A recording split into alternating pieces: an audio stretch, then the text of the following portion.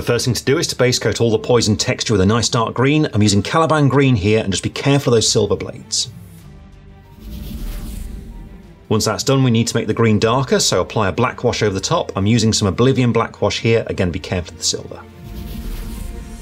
Once that's dry, we can begin highlighting, and I'm starting out with some Warpstone Glow. What we're looking for is the tops of each drop. So you can see along the top here, we're looking at that sort of arcing bit just towards the top near the silver, and also we've got the drips down here, again just towards the tops of these. We're now ready to push it a bit further with a brighter green. Here we're using some Moot Green, and you can see now it's more focused on these brighter areas, a little bit more towards the top of each one. Then we're ready to add just a little specular highlight with some dots of white to give the impression of a shiny liquid.